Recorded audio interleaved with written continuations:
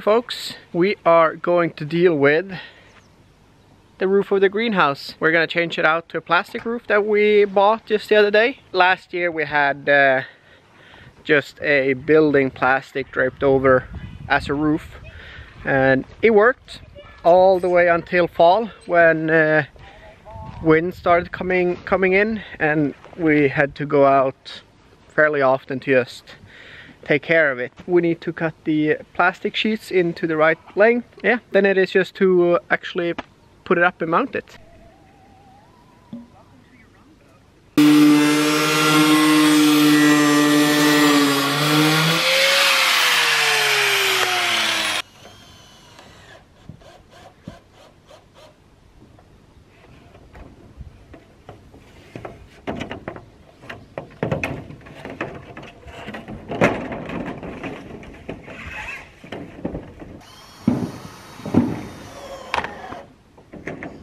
The roof is on. It didn't take that long at all to sort it out, and we're very happy with the result.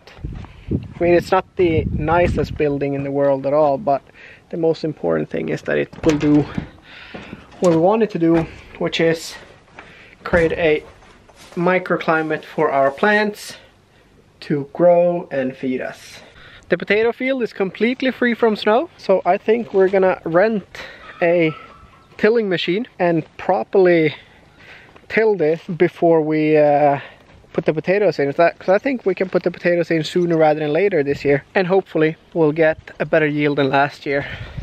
So Jeremias just came back picking up the rented tilling machine, and this is really exciting because we had committed to, what did we do? We did 2 years committed with the Ruth stout method, and we were sad about it. But it was not as good as we had hoped. No. And yeah, okay, it probably would do better the more we did it, but we were just ready to do it the old-fashioned way. I don't know, whatever. The tilling machine is here for the day.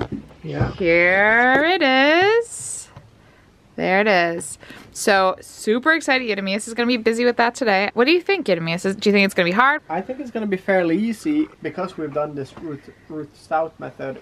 It's not like this thick layer of lawn grass, so there's not that much that you actually need to till to get it going. So I think it's gonna be a fairly quick job. Who knows? Famous last words. Yeah, of course.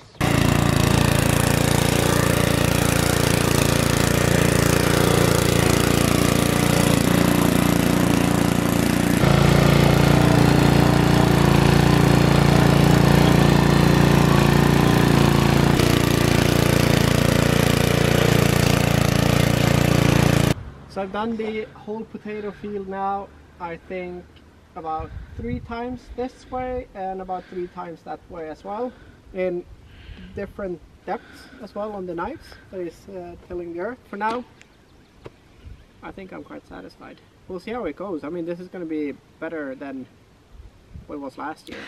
This season, as far as seed planting is concerned, has been super hard for me. And I think it's because I'm doing no F1s this year. I really need to learn how to work and like recognize things. So I'm up to replanting number 3. I guess replanting number 2, but total planting number 3. And I'm actually gonna put them directly in the soil there, but not super far apart, like as if they're gonna stay there, but I'm gonna use that as my like starting soil.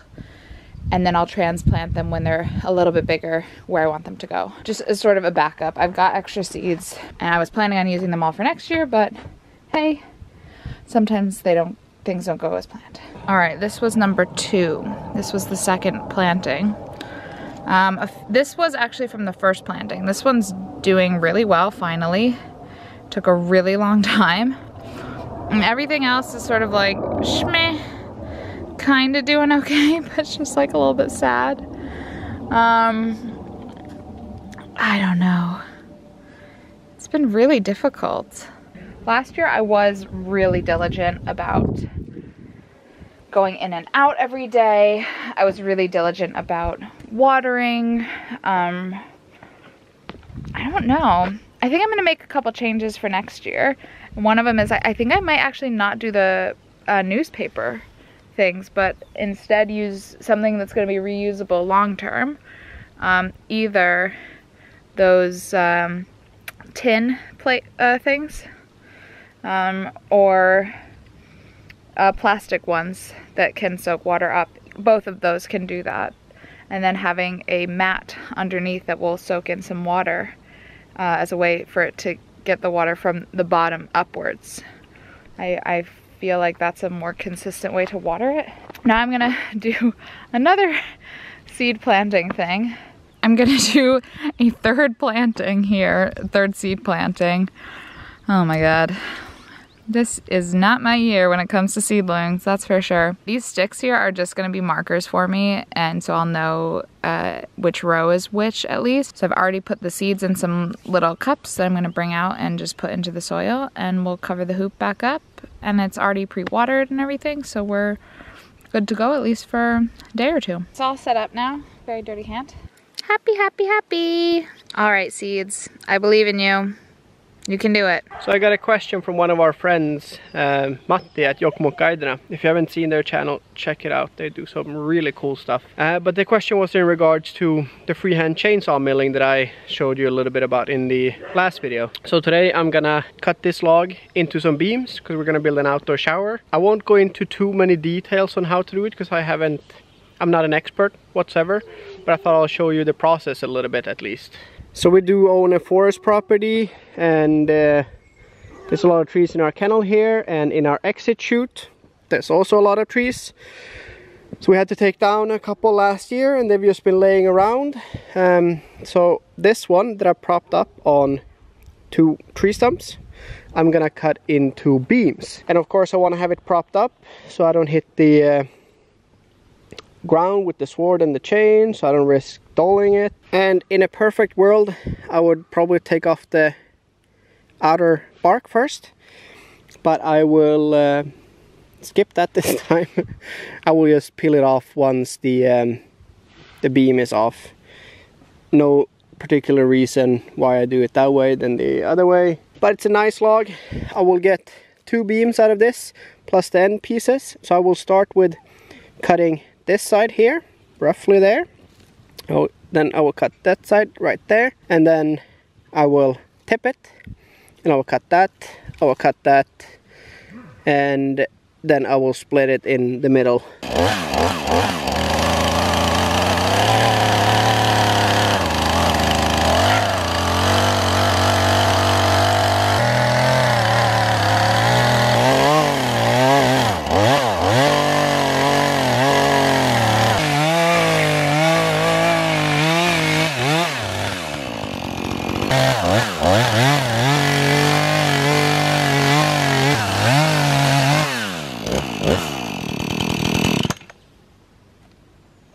So there we go, the base structure of the beam. I did a little bit of a mistake over here. I changed the angle I held the chainsaw because I was worried that I got it too wide here in the end. So it didn't necessarily turn out the best on this side, but I mean, it's still gonna be useful for what we need it for. So this is what it looks like, the beam. And then over there is where it got a little bit messed up. But I mean, I'm quite happy with it just from freehanding it. So that's what it looks like after free-handed milling.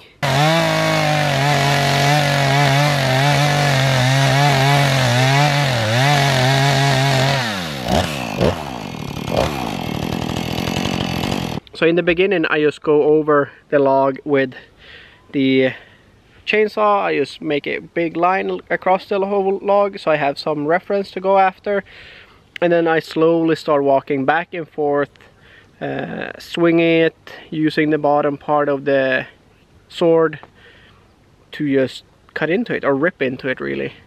And I mean, for me it works.